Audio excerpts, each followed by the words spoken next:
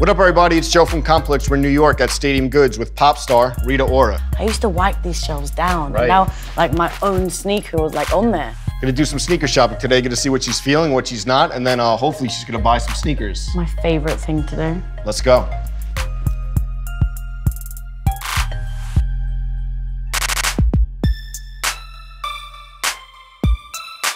So Rita, yes. You worked at one of the best global retailers, Size. I did. Talk about that and any crazy stories from working retail? It was always fun because I worked there when I was 15, 16, 17. And I hooked my friends up. So my girls ended up working in it and we would play our jams and like, I'd like start like ad-libbing and like singing and like the boys used to come talk to us because we were like we were like the girls that were from the area that like knew about the sneakers, you know what I'm saying? So we were like the tomboy girls that were cute. Okay, all right, that's cool. I heard that you have like a garage full of sneakers. I do, I've got a garage full of like all my Jordans and from my ones to my obsession with 13s and like, I know everything about them. You know, when they first came out in 1998, I was 8 years old. Wow. And I just remember seeing them and being like, oh my God, what are those? Like, what are those? Yeah. But like, not in a bad what are those, more in like a, what are those? Like, I need to find them. And I didn't have like the money to pay for them. So every time I would get paid from retail, I would just waste it all on one pair of trainers. Yeah. Sneakers. Let's just establish this now. US says sneakers, so, you say trainers. Should we have this out now? Like, should I say trainers or should I say sneakers? It depends where you are. We're in New York, fine. You know, you gotta stick to the rules. Okay, cool, so sneaks. What are some of your favorites looking at these? You know, we'll get to Jordans later, but this is like the women's section. Are you more of like pink and light or no? I'm so kind of like, I love wearing vibrant clothes, but when it comes to my sneaks, I'm a real tomboy at heart. Like I like contrasting my outfits with like a real like solid sneaker. You know, let's play a game. Play a game. Every time I say trainer, take a shot. No! Air Force Ones has always been my go-to. I just remember like being in my area, in my hood, and like, this is when Dizzy Rascal first released his first album, right? Boy in the Corner, and it was an iconic record for our culture and for grime in general. He had this one lyric and it goes, it's an Air Force One. Trainers by the truckload, trainers by the ton. Don't daze when I catch you on your J's. And I just always remember, I need to go buy some Air Force Ones.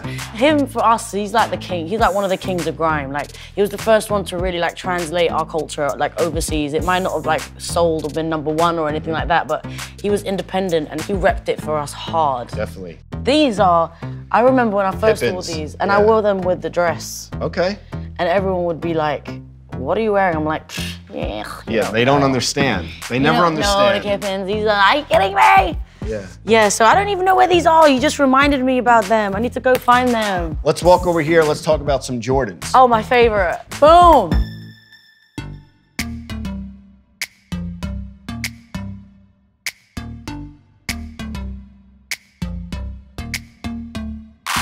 Rita, you were on our cover in 2012. I know. And there's a part of the story where you tell the author, Jordans are my favorite. Yes. Talk about growing up and the Jordans and what your favorites are. I just remember thinking to myself, it was such an American type of shoe because it was basketball and we had football. So we were all about like Reebok classics and like, I don't know, like Dunks and Nikes. Like Jordans were the thing where it was like, basketball players wore them, but like if you were really wearing them, like you knew what you were doing. Yeah. So my first obsession was, again, like I said, 13s were like my first kind of like, oh, whoa, this shoe is so amazing. Because I was just obsessed with the bit hair and I was also, high tops back home, like we never usually had like support like that. Do you know what I mean? Yeah. So I was obsessed with just that and it was a manly shoe and I was like, yeah, I'm down for that. Nice. And then I got, my first ever performance I did for MTV EMAs, European Music Awards, were the 9s, which, where are they, the red ones? The 9s are right here. Here. Yeah.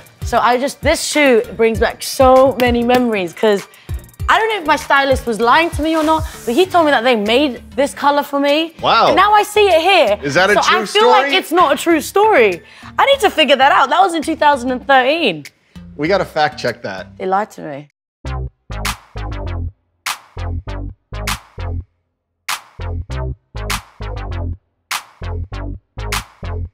What do you think about the collaborators that brands are starting to work with? I think it's one of like the quickest way to get through to your fans without having to use any words. So this is like basically a bigger way of doing merch, yeah. if you think about it. Because every time I designed a shoe, I would put out 3 collections a year with Adidas. And I did all the classic silhouettes. I did shell toes, Stan Smiths. And new ones like the tubular and stuff like that? And the tubulars, and then the Boost started coming out, and then obviously Kanye then joined the family, and it really helped like elevate sneaks into a whole world. And I went to Germany and I saw every single Adidas silhouette shoe ever, like from Gazelles to like everything. And I was like, like back in the day, like the original ones that they don't even do no more. Rita at the age of 15 would have cried her eyes out.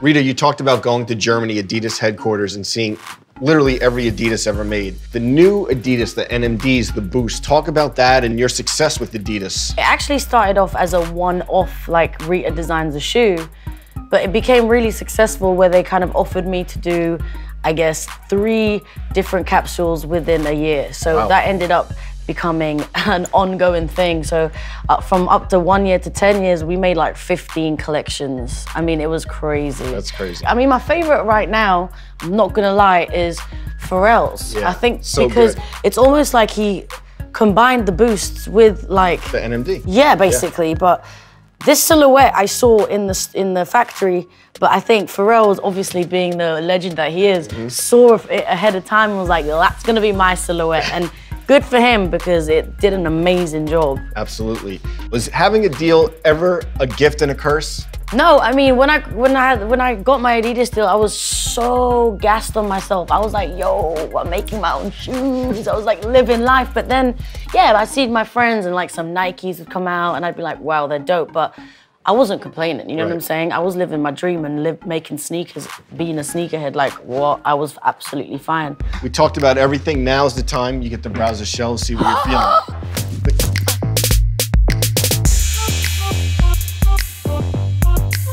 I'm just like going through my childhood, looking at these, remembering, I had my first kiss No, I'm joking. Yeah, can I do those as well? I saw one color that I want to get, so I'm gonna go over here. And what about this one? Yeah, that one should probably out also.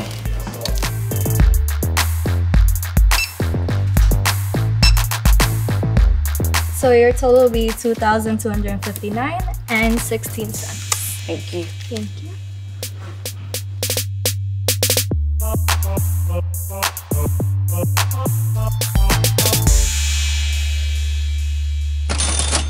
So Rita came through, told a lot of great stories, bought some sneakers. Make sure you check out your song out now and the album coming soon. November.